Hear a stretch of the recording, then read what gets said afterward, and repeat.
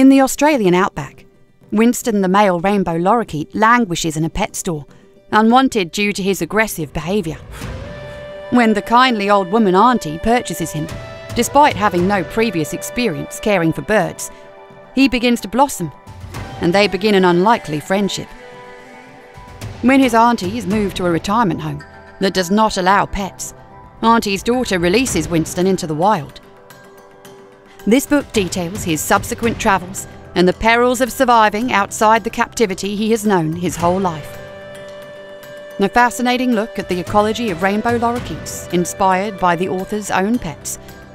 Winston is a compelling and educating story for readers of all ages who want to better understand the natural world and the role these colourful birds play in it.